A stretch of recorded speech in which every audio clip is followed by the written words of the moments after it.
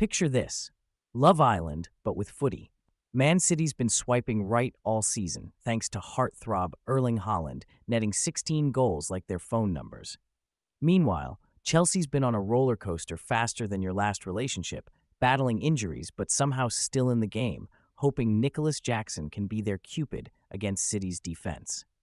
Bookies are all hard eyes for City, giving them the kind of odds you'd only get if you were betting on the sun rising. But remember, Chelsea's like that ex who surprises you when you least expect it. So while City's got the home advantage and firepower, Chelsea's got that watch this vibe.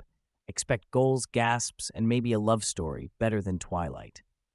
My money's on City winning, but in football, like in love, anything's possible. Now, smash that like button like it's a last-minute winner against your rivals, and hit subscribe harder than a Haaland volley. It's more satisfying than finding love in a hopeless place, or at least on the pitch.